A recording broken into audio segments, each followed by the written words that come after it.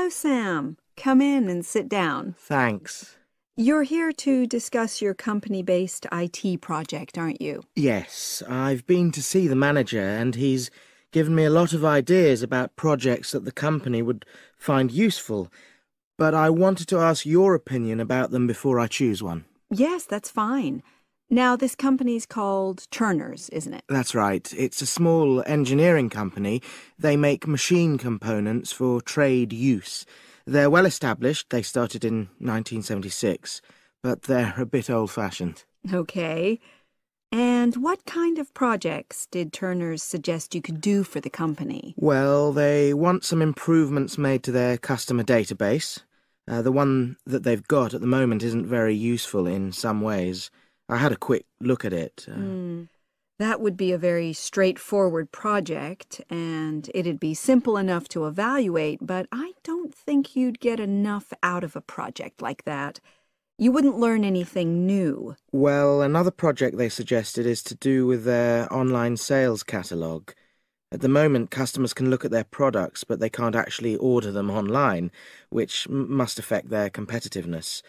But I said I thought it would take too long. It's quite a big task. You're right, it's too much for the time you've got. It's a pity, though. Then they want some help with their payroll system. At the moment, the way they calculate pay involves a lot of manual accounting. I suggested they could have a system where employees register electronically when they arrive and leave work, so the hours they do could be transferred automatically. I think you'd get a lot out of a project like that. It would extend your skills, but it wouldn't be too much to take on. A student did something similar a couple of years ago, but this is slightly different. Well, then they need help with their stock inventory. They do everything manually. Really? Yes, and it takes so much time. It's probably very inaccurate, too. An electronic inventory would probably be the biggest single benefit for the company. I'm surprised they haven't had it done before. I know. Then they wanted to improve their internal security. The manager had visited other companies where the staff use swipe cards to access various areas of the building. It sounded useful, but the trouble is I'm not really sure how to do it. Well, I think you're right in that assessment. At the moment, it's probably a bit beyond your level of knowledge. Is that all? Just one more. Customer service. They want to be able to collect feedback from their customers in a more systematic way. At the moment, it's a bit of a mess, and they probably lose business as a result. Would that involve you going to see customers at their own premises? Because in that case, you might have to do a fair amount of traveling, and that would incur expenses that haven't been agreed with these companies. I never thought of that. Well, it might not be a problem, but it's something that needs clarifying. Well, I hope that's been helpful in narrowing down the options. Yes, it has, thanks. I'll be able to make a decision now. But while I'm here, can I talk to you about coursework? Sure. I'm not very happy about the way our group assignment is working. There are some problems. Oh, dear.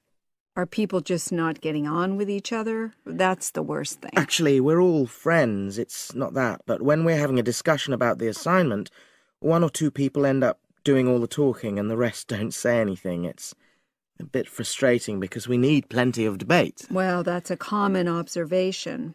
You're studying in a group with people from all over the world, and you all have your own ways of participating.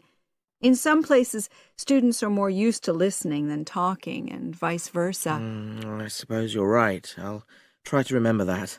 Does everyone pull their weight as far as sharing the workload is concerned? I'd say they do, yes. And our group elected a leader. She's very good at making sure no one's overloaded. But personally, I feel that there are just too many of us in the group. Whenever we try to arrange a meeting, there's always at least one person who can't make it. It's not anyone's fault, it's just that we've all got slightly different timetables. Well, I'm glad you've talked to me about it. Feedback is always useful. Is there anything else you're concerned about? There are a couple of problems with lecturers that all the students are talking about. Last semester we had negative feedback about the way lectures were organized. There were several occasions when the wrong room had been booked or the same room had been booked twice, that sort of thing. Is that still a problem? That hasn't happened at all as far as I know. Oh, good. It's sorted out then. But I don't know the reason, but some of the staff often turn up late, so we miss 10 or 15 minutes of our lecture time. It might be because they've been copying handouts for students. I think there's a queue for the machine sometimes. Well, I'll look into that. Thank you for telling me. Anything else? The other thing is that it can be very difficult to get to see a lecturer individually. They're all very supportive and friendly when you do manage to find them, but often they're not in their office, even at times when they're meant to be available for consultation. Okay, that's helpful. Now, before you leave... Good morning, everybody. Now, last week we were looking at the positive effects that computers have had on our society. This week I'd like to talk about one of the negatives: computer viruses. Okay, so what is a computer virus? Well, it's a software program that's been created by a human programmer with the single intention of corrupting and destroying useful programs. Put in simple terms, it's a way of causing lots of trouble for ordinary people. It's known as a virus because, although it's not a biological organism, it functions in a similar way in that it looks for a host, that is, a body, your computer, in which to live and multiply, with the one aim of destroying that host. Let's go back 50 years. In 1949, the first model of a computer virus program was presented in a paper by John von Neumann. Soon after this was published, a game known as Core Wars appeared on the scene. Core Wars was initially created for intellectual entertainment by 3 Americans working on large mainframe computers.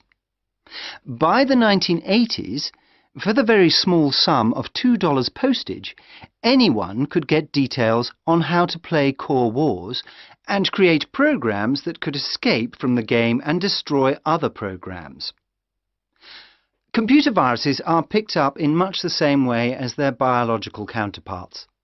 That is, through contact with others. And this can happen very easily, as literally millions of people are in touch with each other by email every day.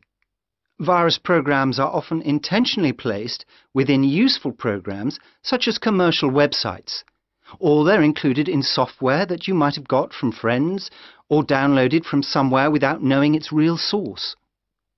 It seems quite hard to believe that anyone would go to all this trouble to intentionally spoil the data of other people. But the rise in the number of computer software infections and the amount of lost data that we are seeing these days is proof that these attackers are going to extremes to do just that. Going out of their way to create programs that hide inside legitimate software and cause all sorts of errors that their victims will then mistake for hardware failure, believing that the problem lies with their own computer. There are many types of virus, such as worms and Trojan horses, and each has its own purpose. One function of a Trojan, for instance, is to destroy and delete files on your computer. They attack by generating a lot of email and internet traffic on your machine until it becomes completely overloaded and you can no longer use your computer. It then does the same to your friends' machines. Bad enough, you may think, but a Trojan also allows the attacker to use the victim's computer to purchase goods with stolen credit cards or access illegal websites. So, what can we do to combat these people? Well, the first thing is to realize that virus programmers succeed because people are not always careful about where they get their programs from.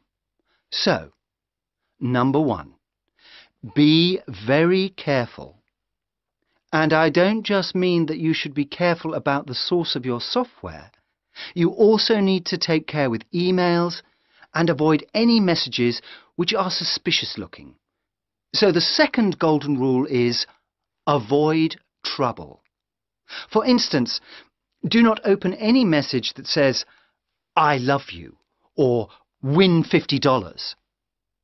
A third thing we can do involves trying to find out exactly how the viruses work. In other words, we need to understand the viruses. And of course, there's a good selection of antivirus software available on the market now to combat the virus plague. So another way of protecting ourselves and our computers is to be well prepared. If you follow these basic rules, you really shouldn't have any problems.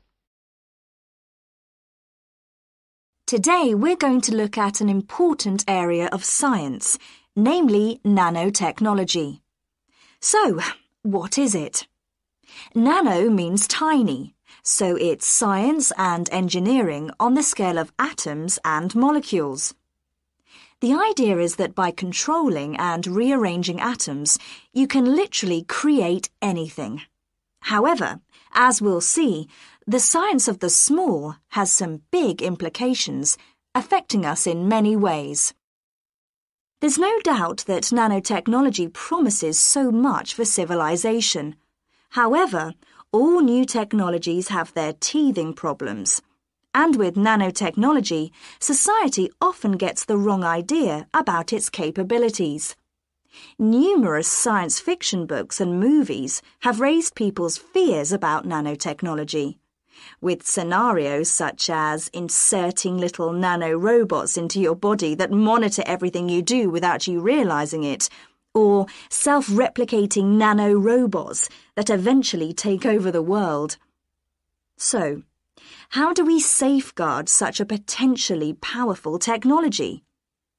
Some scientists recommend that nanoparticles be treated as new chemicals, with separate safety tests and clear labelling. They believe that greater care should also be taken with nanoparticles in laboratories and factories. Others have called for a withdrawal of new nanoproducts, such as cosmetics, and a temporary halt to many kinds of nanotech research. But as far as I'm concerned, there's a need to plough ahead with the discoveries and applications of nanotechnology. I really believe that most scientists would welcome a way to guard against unethical uses of such technology. We can't go around thinking that all innovation is bad, all advancement is bad. As with the debate about any new technology, it is how you use it that's important. So, let's look at some of its possible uses.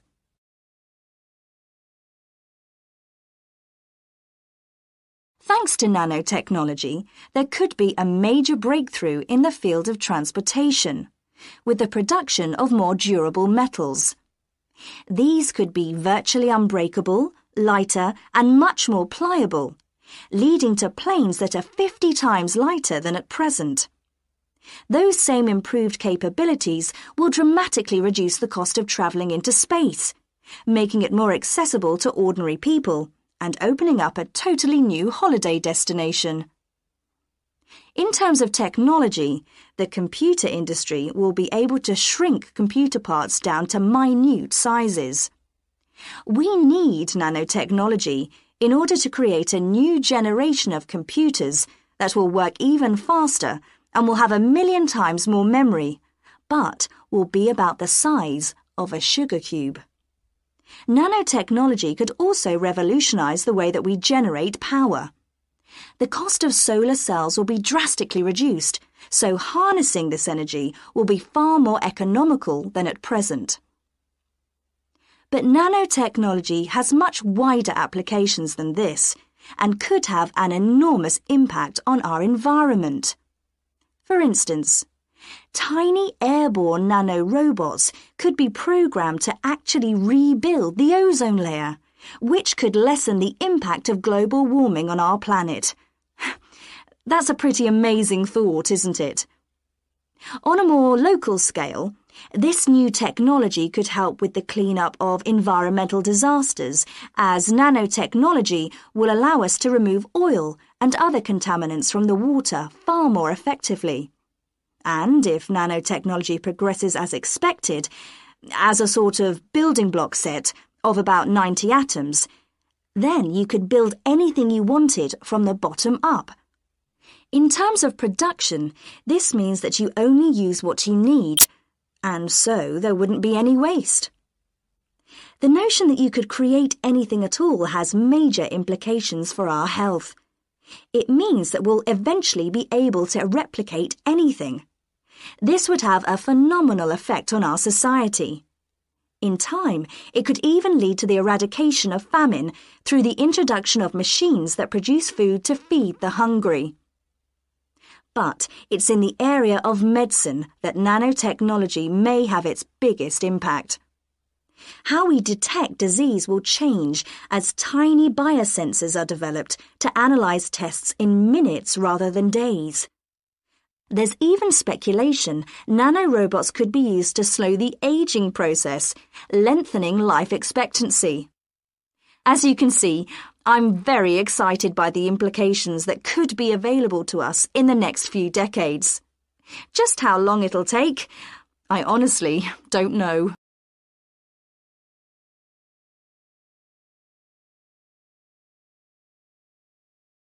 So the task I gave you both was to choose an article about a small-scale research project. Yes. You were then required to try to reproduce the research procedures in your own context, i.e. try it out for yourselves. Yeah, and that's what we've done. Great. So I'd like you to tell me a bit about the article and why you chose it. Well, the article's written by 2 university lecturers who had started using crosswords to help their students revise terminology for exams. And the crosswords were designed and set on computers. And we selected the article because, well, it seemed an accessible topic, even though we weren't familiar with the technique. You know, using IT to design crosswords for higher education. That's a good reason. So these lecturers wanted to see how well this innovation was received by their students. Yes. So how did you go about reproducing the research? Well, we drew up a list of terms from one of our own modules and designed a crossword for revising these terms. Then we asked our classmates to try out the crossword and give us feedback, their opinions on how they felt about using the technique. Was it easy to find participants? It wasn't easy at first, but then we convinced them that by taking part in the research, they were actually benefiting themselves by preparing for an exam which is coming up later this term. And it worked. Good. So how did you find out what the students thought about doing the crosswords? A questionnaire. The original article used a 2-page long questionnaire. There were lots of excellent questions on it, but the whole section on difficulties using IT is now obsolete. Old-fashioned even though it had only been written a couple of years ago. So you designed a shorter version? Yeah. Then we sent it to the 40 students by email and got 28 replies. I was taken aback by the fact that everybody we talked to thought this was a good return. I mean, the responses were well written. People had taken a lot of care, but I was really disappointed with the low numbers. Yes, an important lesson to learn for an apprentice researcher. Yeah. So what results did you get? Well, basically, the responses were extremely positive. The students said that doing the crossword on a computer helped them really focus on the work in hand and not be distracted, which is something that commonly happens with other ways of doing revision. Yeah, that was really clear. But something that struck me was that having fun hardly featured in their responses, nor did anything to do with spelling of hard words, which I thought would be an obvious benefit. No? Okay. Respondents also said that doing the crossword hadn't really increased their general motivation to study, but that it had highlighted the gaps in their memory so they knew what further work was necessary. Right. So how did your findings tally with those of the original researchers? There were lots of similarities, but... There were probably 2 main differences. We found that more males than females liked the technique, whereas the original study found the reverse. Also, our respondents said they wouldn't mind doing a crossword as a final official exam, whereas in the original study, students said they would hate doing it even if it meant having a shorter test. But of course, both sets of respondents said they'd be interested in doing more crosswords for informal purposes, revision, and so forth. Right. So let's have a think about the whole project and what you've learned from doing it. Well, it was very time-consuming. Yeah, and I don't think we managed that aspect very well. It could have been worse. I mean, we didn't have a lot of data, so we didn't have to spend ages processing it.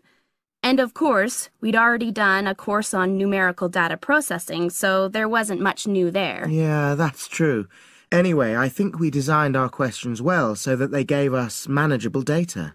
Yeah, it really helped having the original study to guide us, as it were. And that helped us to see what a good research instrument is. What a good questionnaire should be like. Absolutely. We got a lot from that. But when we were writing up the project, I'm not sure whether we'll know how to acknowledge the work of the original study. You know, our referencing. No, that's something we'll both have to work on in the future. Actually, that part's been great. Finding ways to share and support another person. That's the real plus from the project, learning ways to do that. Well, it's obviously been very successful. Good afternoon. This is the first of a series of lectures I'll be giving about engineering for sustainable development. I'll be presenting examples of engineering projects from a variety of contexts, and today I'm going to talk about a project to design a new kind of greenhouse for use in the Himalayan mountain regions. First of all, I'll tell you about the problem which was the context for this project. In the Himalayan mountains, fresh vegetables and other crops can only be grown outside for about 90 days during the summer because the altitude of the region is around 3,500 meters and because the rainfall is so low. In winter, temperatures fall below minus 25 degrees centigrade, so fresh vegetables have to be imported. They arrive by truck in summer or by air in winter, which makes them expensive. Local people rely on dried leafy vegetables and stored root crops during the winter, and rarely eat fresh vegetables. But despite the sub-zero temperatures, the skies over the region are cloudless, and there are over 300 sunny days per year. So, an engineering solution was needed to exploit the sun's energy and protect locally produced plants from freezing during winter. And in fact, there had been programs in the past to provide greenhouses, but these were unsuccessful. The greenhouses weren't adapted for local conditions, so they tended to fall into disuse. So, a few years ago, a project was initiated to design a better greenhouse, one which would meet the criteria for sustainability.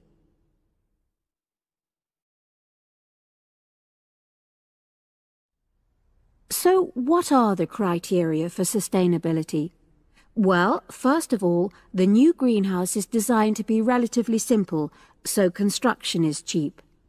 Locally available materials are used wherever possible. The walls are generally constructed of mud bricks, made locally, although in areas of high snowfall, more resilient walls of stone are needed. Rammed earth is also used. The main roof is generally made from locally available poplar wood, with water-resistant local grass for the covering. In addition, the construction and maintenance of the greenhouse is done by local craftsmen, so local stonemasons are employed to build the greenhouse walls, and specialized training is provided for them wherever necessary. Then, the greenhouse is designed to run on solar power alone. There's no supplementary heating. And lastly, families are selected to own one of the new greenhouses with great care. They have to have a site which is suitable for constructing it on. They also have to be keen to make a success of using it, and also to share the produce with the wider community through sale or barter. Potential owners are taken to see existing greenhouses before they make a final decision about having one. So, those are the features which make the project sustainable. And now, I'll briefly describe the design of the greenhouse. The greenhouses are orientated very carefully along an east-west axis so that there's a long south-facing side. The transparent cover on the south-facing side is made from a heavy-duty polythene, which should last for at least 5 years. On the inside of the greenhouse, the walls are painted. The rear and west-facing walls are black to improve heat absorption, but the east-facing wall is white to reflect the morning sunlight onto the crops inside. Finally, there's a door in the wall at one end, and vents are incorporated into the roof, the door, and the wall at the other end to enable control of humidity and prevent overheating. I'll turn now to the benefits which have resulted from the introduction of these new greenhouses. These benefits are of various kinds, but for now I'll just mention the social benefits. First of all, people who own a greenhouse gain social standing in their communities because they provide vegetables for the wider community, for regular consumption as well as for festivals, and they also earn income. Secondly, because in rural areas it is women who usually grow the food, the greenhouses have increased their opportunities. They bring the benefits of improved nutrition and increased family income from the sale of surplus produce. And thirdly, as a result of their improved financial position, some families can now afford to educate their children for the first time. We've been discussing the factors the architect has to consider when designing domestic buildings. I'm going to move on now to consider the design of public buildings, and I'll illustrate this by referring to the new Taylor Concert Hall that's recently been completed here in the city.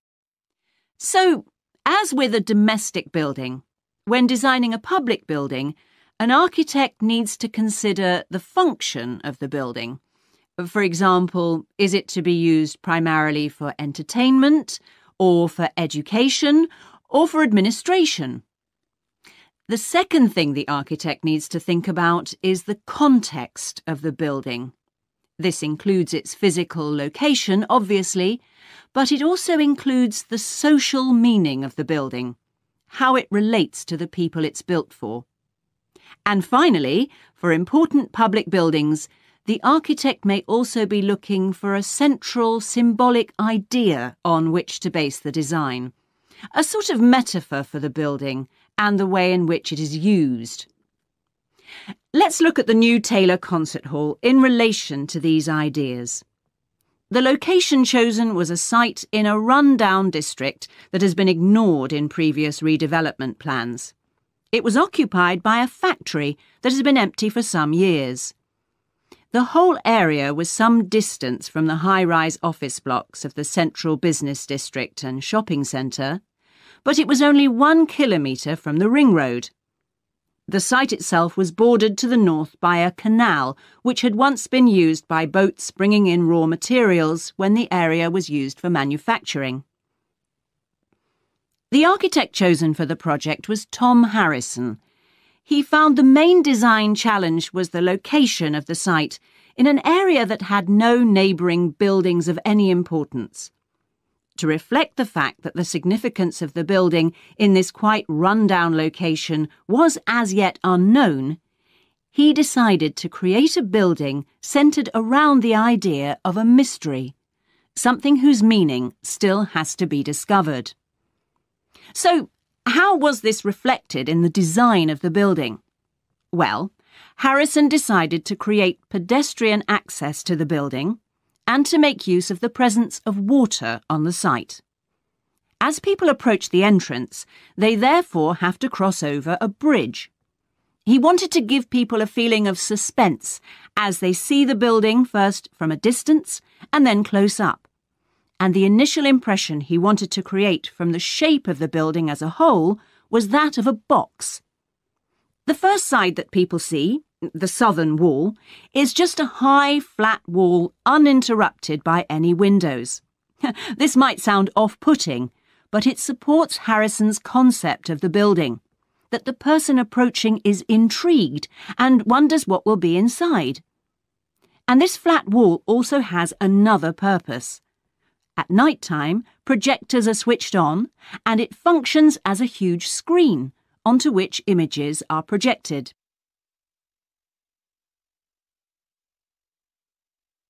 The auditorium itself seats 1,500 people. The floors supported by 10 massive pads. These are constructed from rubber and so are able to absorb any vibrations from outside and prevent them from affecting the auditorium. The walls are made of several layers of honey-coloured wood, all sourced from local beech trees. In order to improve the acoustic properties of the auditorium and to amplify the sound, they are not straight, they are curved. The acoustics are also adjustable according to the size of orchestra and the type of music being played. In order to achieve this, there are 9 movable panels in the ceiling above the orchestra, which are all individually motorised. And the walls also have curtains, which can be opened or closed to change the acoustics. The reaction of the public to the new building has generally been positive. However, the evaluation of some critics has been less enthusiastic. In spite of Harrison's efforts to use local materials, they criticise the style of the design as being international rather than local, and say it doesn't reflect features of the landscape or society for which it is built.